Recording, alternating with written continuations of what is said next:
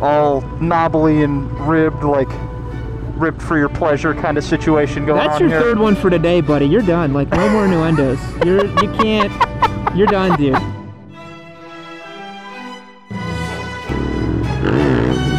Jesus, man.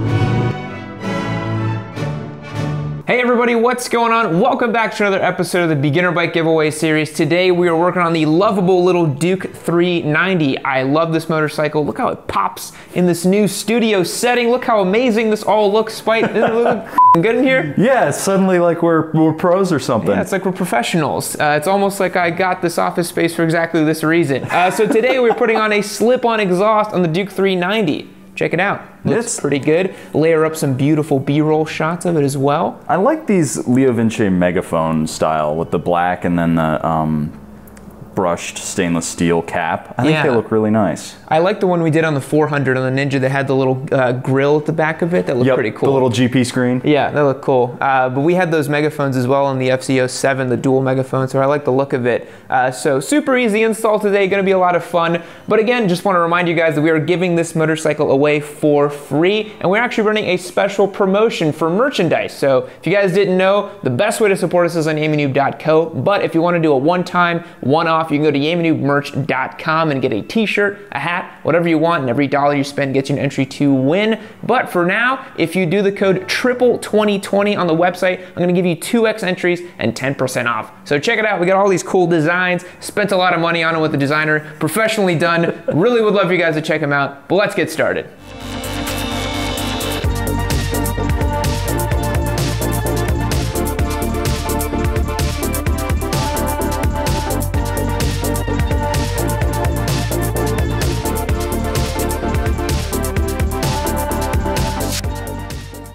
Alright guys, so a slip-on is one of the best things you can do to a bike. It's a really simple install. So Spite, what's one of the reasons why you'd want to do a slip-on? Well, first of all, obviously price. Slip-ons are a whole lot cheaper.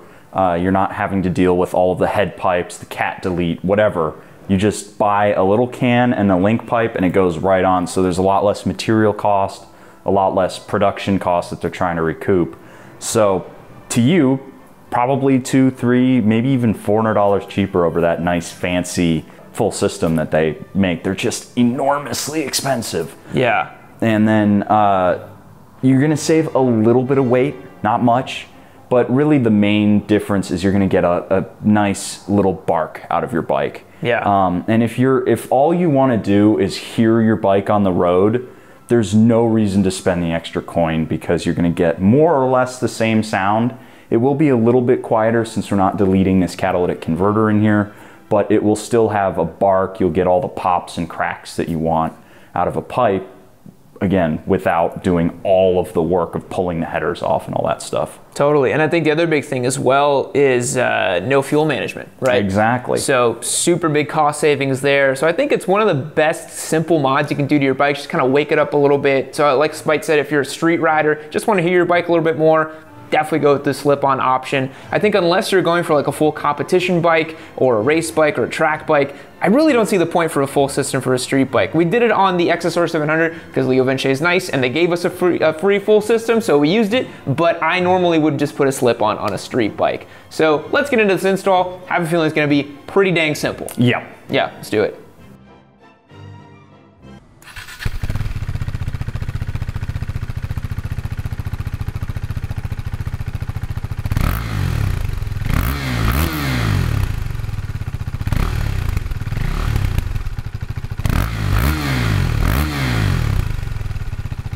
Alrighty guys, so the first step to putting on, how warm is this thing by the way? I just thought of that, not too bad. No, that's fine. Oh, okay, so you know it was a little bit warmer when we did the exhaust sound clip. Cold. Okay, so the first step to doing a slip, just making sure we're not gonna burn our hands here. First step to doing a slip-on is to just remove a couple bolts. So I think the first one we should do is probably this top one and then this back one right here. Excellent. I think it's literally just the two. I think it's just the two, let's do it. Let's get our gloves on, let's be professional today. Sure, why not? Yeah. This is lovely. This is freaking beautiful, man. Just get in there, just. So good. It's just so nice seeing everything. You just, oh, that's what I need, that's what I need. Great. doesn't feel like a 12. Is that not a 12? Did the Austrians do something silly? Is it a 10? Or is it a 13? Feels like it's an 11. So guys, the first thing I'm doing here is unbolting this little hex bolt down here, this little Allen key. I believe it is a, well, it doesn't have a measurement on there. It's probably a 6. Looks like a 6. Yeah, looks about a 6. Just unbolted it, now we're just undoing it. This is already coming nice and loose. Spite, what do you got working up there? You need something to hold on to that? The Austrians have done an infuriating thing and used 2 completely different sized nuts on there. Oh, that's why we have the socket wrench set, yeah? Yep. So we've got a 13 in the back and a 12 in the front. Oh boy, that's torqued in there pretty good. Oh, there we go. So slip-ons are really great because it's typically just like 2 or 3 different bolts and you just pop them right off. One of the most easy and satisfying installs, I'd say, because it takes about 30 minutes to do and then you get an instant satisfaction of hearing something different. You know what I'm noticing as I'm looking at this, and maybe we can move the camera. So this is kind of neat. Right here, this arm is actually completely detachable from the passenger peg. Right here on 2 bolts. So if you end up with an exhaust that's a nice shorty that comes out the side, you can remove the hanger without removing the passenger pegs, which a lot of bikes don't do. And that's good on you, KTM. I was riffing on you for having a 13 and a 12, but this makes up for it. But now that this bolt's free, I think this whole exhaust is ready to come. Ready to come? Jesus, yeah, ready to be removed, shall I say. That's nice and loose back here. All right, let's wiggle her free. There she goes. That's it. Another RC 390 stock system, or Duke 390 stock system. I think I've removed like 3 of these. It says RC on it. Does it? I think it probably is the exact same one. It looks like the exact same pipe, yeah. All right, off to the pile of pipes it goes. And for those of you out there who maybe don't want to do a slip-on, you totally can just slide the pipe off and just run it like that for a little bit just to see how it sounds. Not a recommended long-term solution. I did that on my R3. It was fun, but... You were one of those guys? I was one of those guys, but not a good long-term solution. I'd say counterpoint to running with no exhaust on there. It will work. It will work. It's going to be a little bit louder again because you have the catalytic converter in there. But you're going to look a little silly because you just have a giant empty pipe out here. Yeah. Kind of just going into nowhere, so it looks a little unfinished. Yeah. If I were you, what I would do is I would just take it for take it out to the edge of your garage, open it up and just listen to it for a second and then put a pipe on there. Yeah.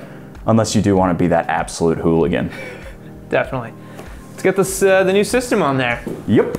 First things first is we got to get the hanger on the megaphone so that we can actually hang it. Let's get this on there. You want to spread that for me? This is your second weird reference of the day. As long as we're hitting all of our innuendo. Yeah. There we go. Yeah, just leave us a little bit of wiggle room there. Mm-hmm.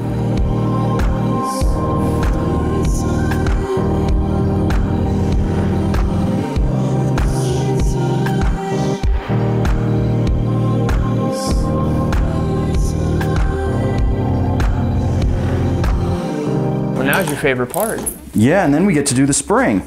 All right, so for those of you who don't know, this is what's called a mechanic's pick. And you can see it's got a nice little hook there. It's what you're supposed to use for this, not pliers like we have been in the past.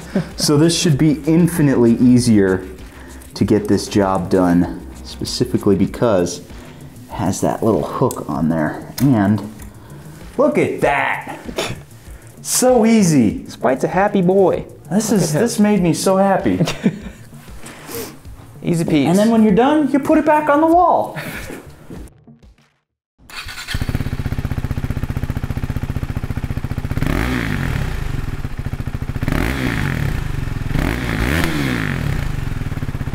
All right, Spite, so it looks like we're doing a little bit of surgery on the bike. What's going on? So you just heard it with the baffle in, and I'm going to pull the baffle out, but unfortunately it's got a little weld on the bolt, so it's not going to stand up to a high-speed cutting edge.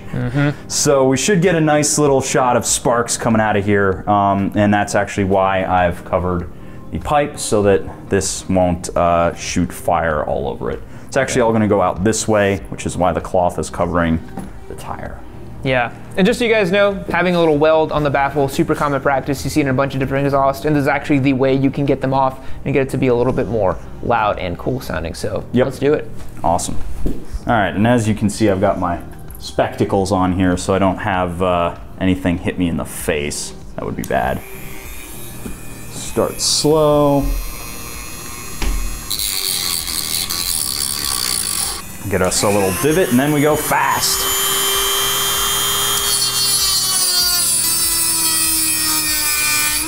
There we go, and we're through it, just like that.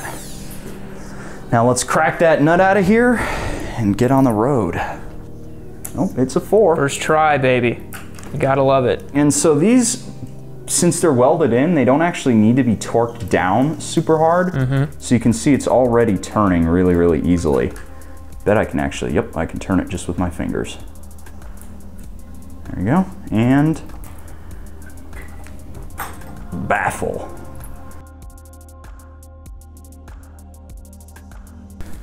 All right, guys, baffle is out now. Let's see how it sounds.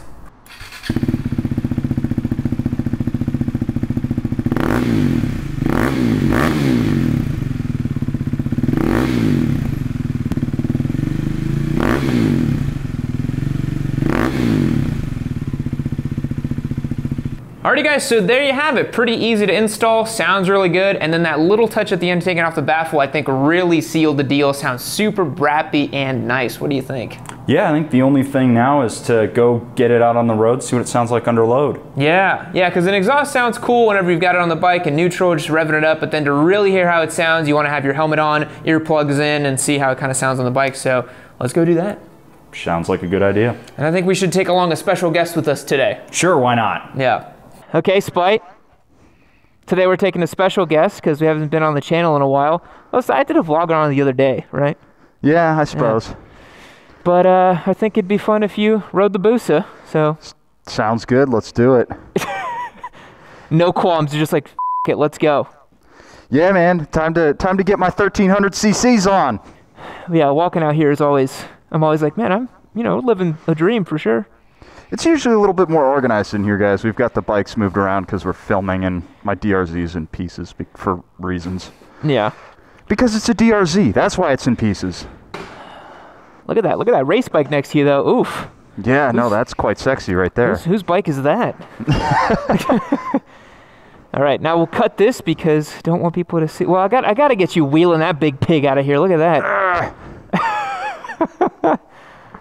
that. This sucks. Okay.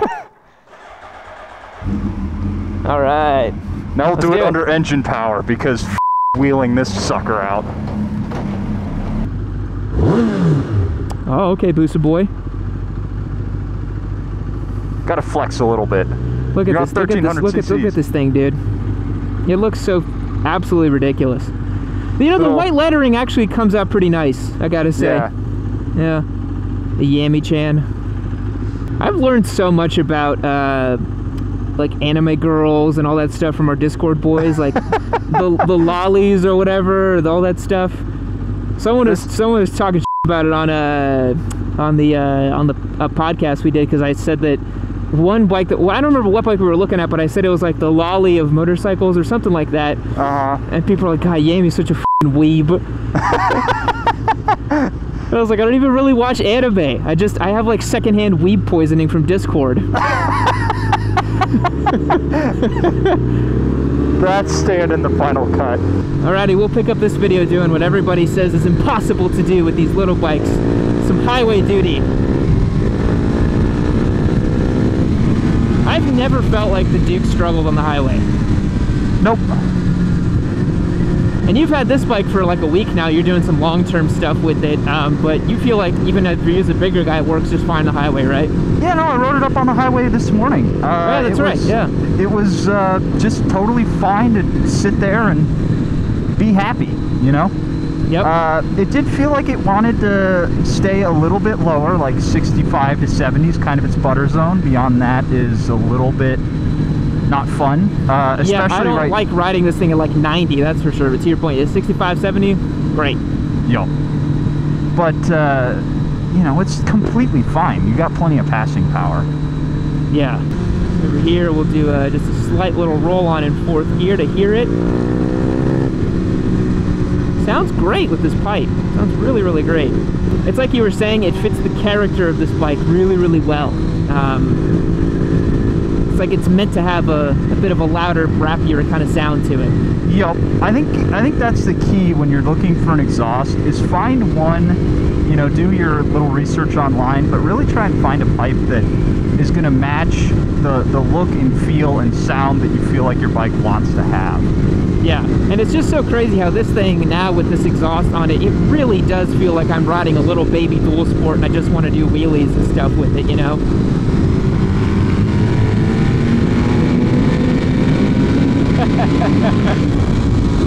What was that, 4th gear? That was 3rd. 3rd? And that was like maybe half throttle. Oh, really? Yep. I wasn't even giving it anything. That was, God, this bike is silly. Yeah. It's just great to pull out of the shop every once in a while and be like, my God, this has so much pulling power. Yup. Just the freight train of motorcycles. And here I come on the Duke.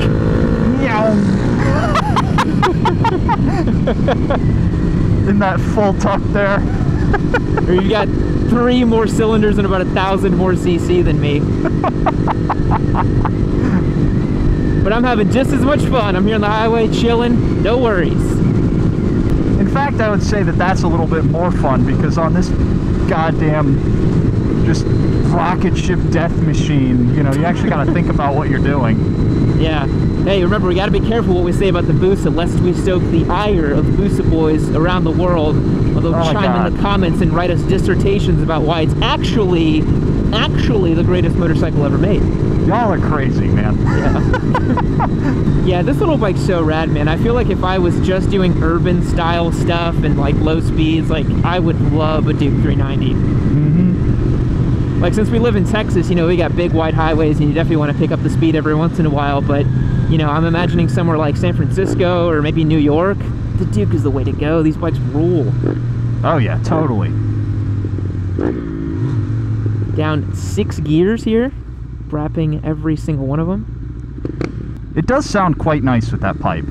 Yeah, this is great. For a slip-on, it took us 30 minutes and now I get this sound out of it. I'm very pleased.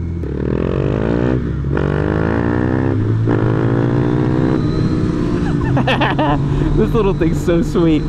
How's it feel with the new slip-on? Any kind of like difference? I mean, you're probably making, if any extra, just like 1/4 of a tenth of a horsepower, but yeah, it's, you know, it's what I call the butt dyno effect, you know, like I feel like it's faster, but really only because, you know, it's just more auditory. Ooh, that was a nice Z. Did you see that? Yeah, I did. That old one, that orange one?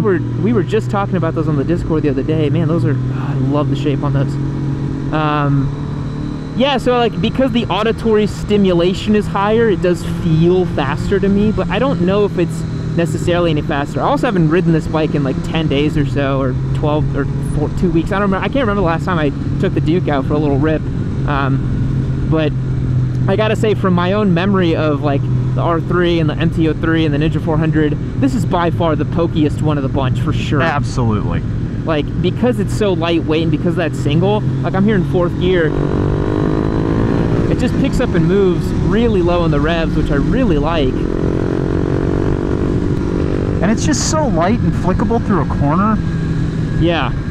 It feels like it's nothing. It requires like hardly any bar input to just get it over on the side. It just goes right in. I was saying earlier, off camera before we got started, if I had taken my MSF on the Duke, it would have been just, I got a little sideways there. If I'd have taken my MSF on the Duke, it would have been so just confidence inspiring. Because Yeah. it's so light and so easy to get your foot down, but it also is just easy to balance. Yeah, it has just about the perfect set of ergonomics for a beginner rider.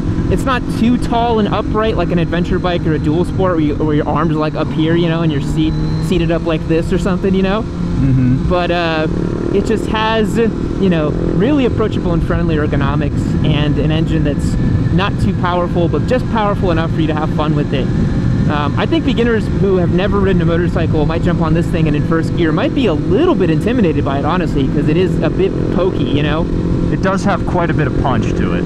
Yeah, so if you've never ever ridden a motorcycle or driven a fast car or something with a little bit more performance, first gear on the Duke, you might feel like, whoa, this thing's got some get up and go. But you'll probably get over that in a good like 2 months and you'll just feel like it's normal. And then you'll be like Spite over here, just, you know, ripping around on a 170 horsepower missile. Just give it a little and I immediately start walking away. But then again, I get it in a curve and I'm like, no, let's take it at 45. Be careful, man. You're going to get all the Busa boys angry. It can handle the curves, bro. The Busa is so much more capable than everybody else in your audience. You simply do not possess the skills or the willpower to ride the Busa. They treat it like it's like Excalibur or something, you know? Yup. You need to be born with the right blood to ride the Busa. Yeah, it has to choose its rider. Yeah, even these bigger sweepers where a lot of these smaller bikes tend to feel a little bit underpowered and kind of wonky. The Duke is awesome in these big sweeping curves, man. It just feels so nice to just flick it over, get it on the side.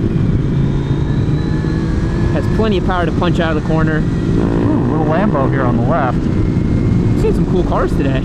Yeah, I'm pleasantly surprised by the sound out of this pipe and then just the feeling the Duke gives me fourth gear, like mid-revs. Like, plenty of fun to be had. It also just looks great. It's a drop-dead sexy bike. The Busa? Yeah, I know, man. It's just absolutely gorgeous. What a great looking machine, huh? All knobbly and ribbed, like ribbed for your pleasure kind of situation going on here. That's your third one for today, buddy. You're done. Like, no more innuendos. You're done, dude. You can't be doing that. No, I got my hazards on. There we go. Yeah, I mean, it's just such a standout looking bike, you know? Like, it really pops. It's such a cool little bike. My only knock against it is that the wires in the engine just kind of look a little weird. Like, it feels like they should be kind of tucked away and hidden. It's more so on the other side, but other than that, it looks great. Yeah. Jesus, man. Little bike really lifts, huh? Yup. Gotta do second gear. Been practicing on the sled too much. Let's let him get away for a little bit.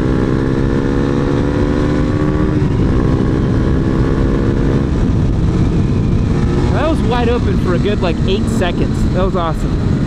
And you're about 2 car lengths ahead of me after like one just like squeeze of the throttle.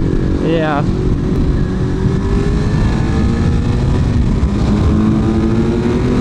There he goes. Alrighty guys, wrapping up our thoughts here on the Duke 390's exhaust and just, you know, a little bit more thoughts on the bike. Super punchy, super fun. It sounds really kind of brappy and cool now. It really gives it that, you know, supermoto character to it. Spite, what do you think?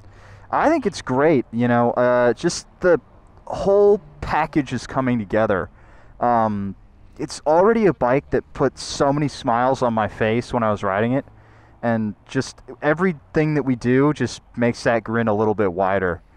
And, you know, now that we're off the bike, you can actually see that this pipe is a nice amber now already, after being just that really, you know, regular silver steel look.